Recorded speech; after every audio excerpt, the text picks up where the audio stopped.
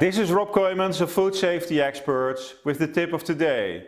And today's tip is on environmental monitoring. Do you have an environmental monitoring scheme that is adaptive?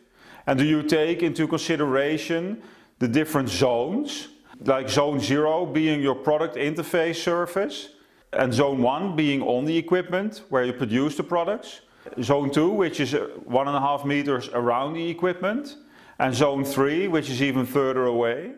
If you get these zones, you of course want to check zone 1 to zone 3, not zone 0, but zone 1 to zone 3 on a different basis.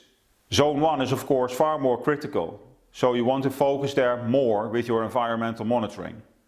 Together we continue to improve food safety everywhere.